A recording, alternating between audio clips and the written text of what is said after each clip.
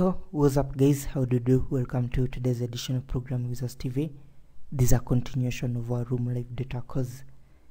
In the previous class yesterday we talked, of course, about, we actually saw how to create our Room Database class as well as our DAO interface, data access object interface. Okay, so those were vital right there to what we're going to cover today. So please, if you haven't checked them out, go check them. So in today's class we're going to create our repository class. This is one of our very most important classes because this is how we're going to perform our business logic. Okay, so remember, our aim is to develop an app that supports full CRUD operations, creating a record, reading the records, updating and deleting. That's our main purpose for this particular course, and we want to do it using the MVVM technique, okay, or design pattern, model view, ViewModel, and we want to make use of various architecture components which were introduced by Google in the year 2017. Now those include, for example, the ViewModel as well as Room, okay, Room, which is our data access layer. So that's what we're going to cover right here. Of course, the app that we're building is this one right here. So we can view data, we can view a single object, we can edit, okay, we can delete, we can add a new item, etc. So in today's class, basically this is where we're going to actually write the logic for doing. Now in Room, actually it's recommended that when you are performing your CRUD operations or executing your queries, you do it in a background thread. That's what we're going to do. We're going to use the async task to execute our queries. This will ensure that our user interface will always remain responsive, okay? Everything will be delegated to the background thread. So let me show you an example. So suppose, for example, I want to add, I can just come right here, add a new scientist. Then I can choose the star right here, and then I can come and choose the date of birth for the scientist. I click add. So the moment I click add, insert successful, okay, what will happen is that, of course, we are going to be saving our data, executing insert, okay, using Room in the background thread to save our data, such that if we go back to the list, we are able to view all our data, okay, right there, okay. And even if we want to edit, we can just come right here and edit it as we wish, okay. So we can just go ahead, click update, and that's it. If we go back right there very fast, of course we have our data. We can also delete, okay. So this is actually the main thing that we're going to, of course this is very important because you can use this one to develop a full application. So it's a good template that you guys can use, okay. We're going to do it in a modern way using the MVVM, and today we're creating, as I've said, our repository class. This repository class is where we're going to perform our logic, okay. So yeah, let's get started.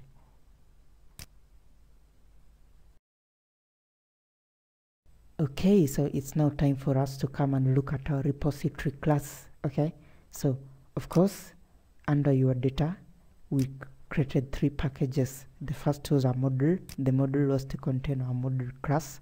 In this case, it's only scientist. That class will be translated, of course, into a database table. Then of course the DAO right here was to contain our scientist DAO.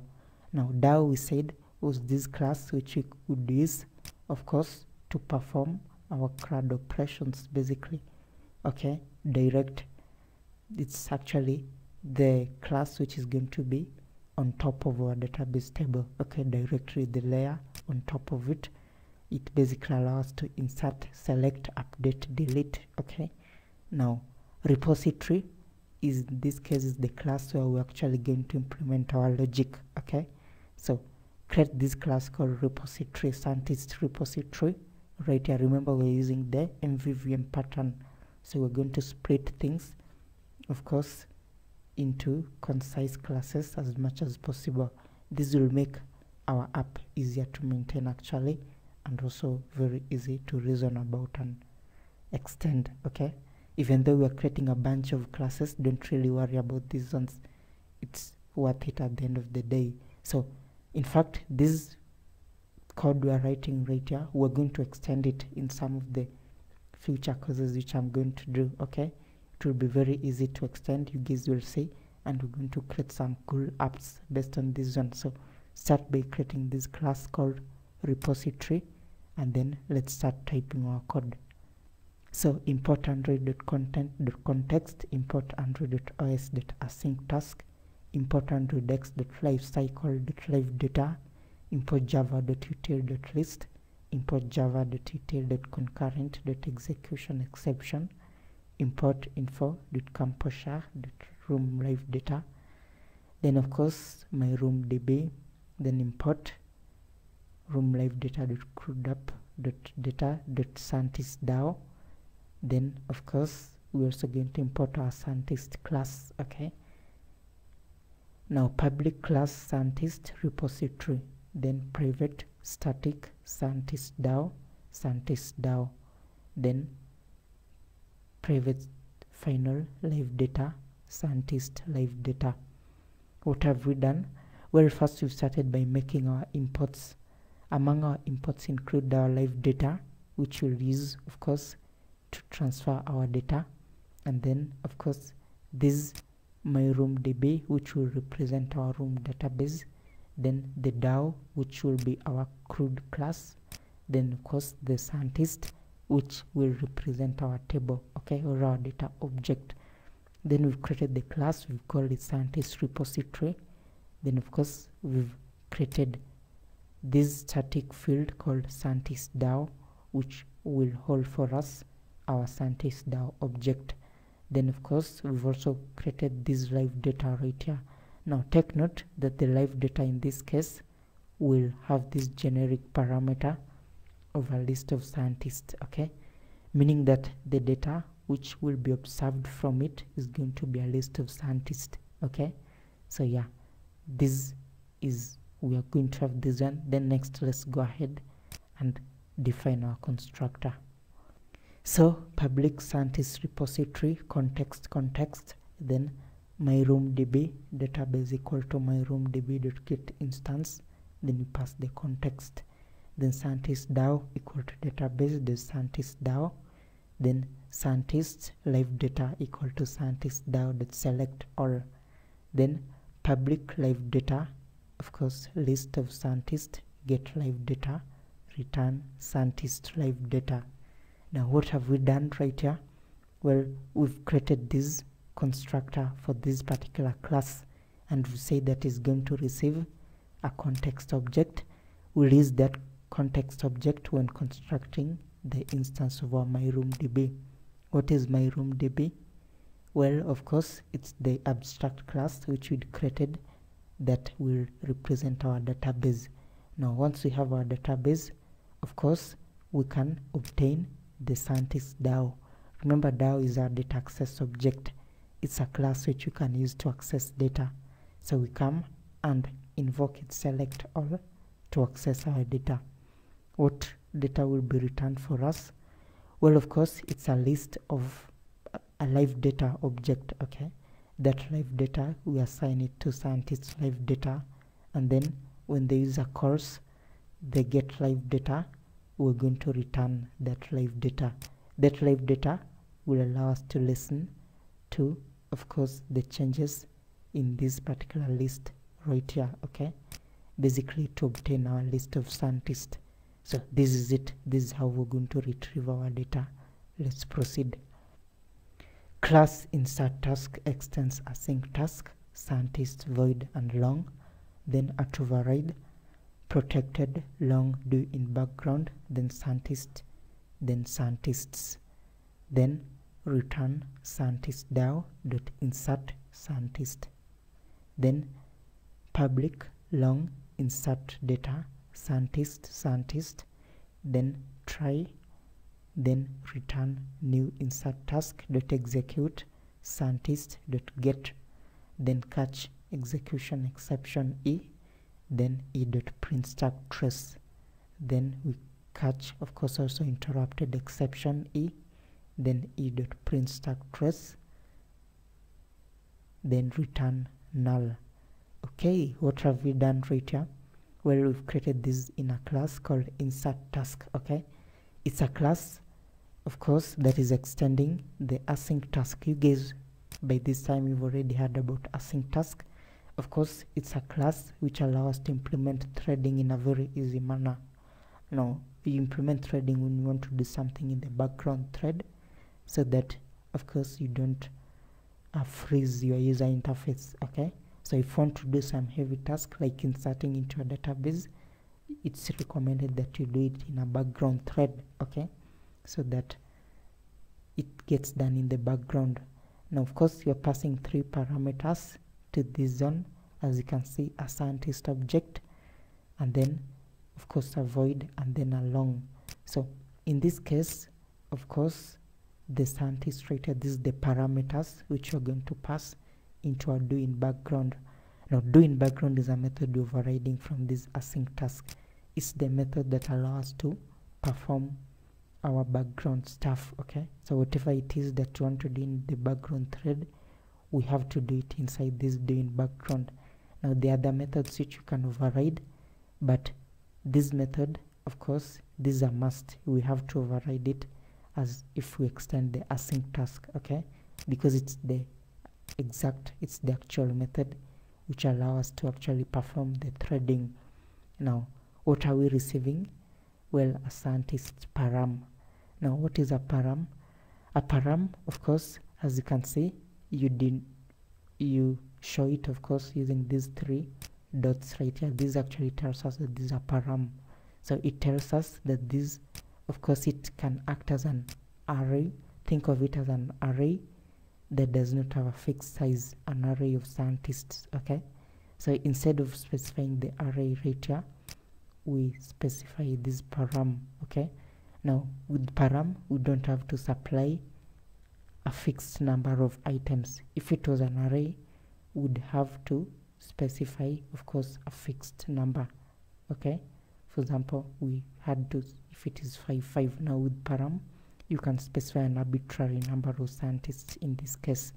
So what you're going to do, we're just going to pick the first one and then pass it to our insert. Okay, now insert, you are calling it from our scientist DAO object, and that will insert for us into the database. Now let's come and implement this particular class. Remember, we've just defined it, it's not yet been implemented. So this is the public method which will implement it. It will return a long right here. Now we can see return new insert task dot execute. We're inserting our insert task, then you are invoking the execute. What are we passing into it? Well, a scientist object. Okay, now that will of course execute it. Okay, this will return for us a long right here. Now we're going to catch our execution exception. We'll also catch the interrupted exception. If either of those ones occurs, then we're going to return null. Okay, so guys, that's the logic for inserting data into our async task. Let's move over to our other methods. Okay, so class update task extends async task. Then we come at override, then protected integer, doing background, then scientists, then return scientist DAO dot update, then scientist, then of course public integer update, then scientist, then try, then return new update task dot execute dot get. Okay, then we catch our execution exception. We also catch our interrupted exception. Now if any of those occurs, we're going to return null. Okay, so the same thing which we've done, we create our async task with our doing background.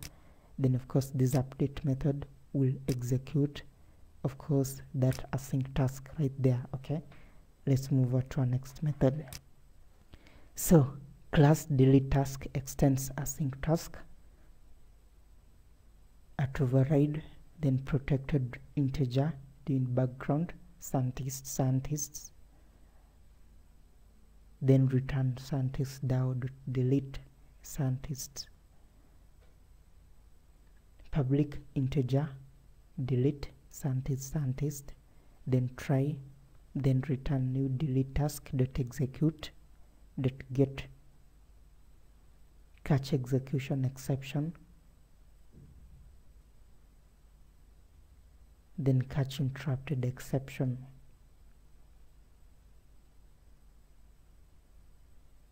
then return null if any of those occurs. So yeah, again we create our async task for deleting, and then we of course create our method for deleting. The public method will return an integer, which is the number of rows that have been deleted. Class delete all task extends async task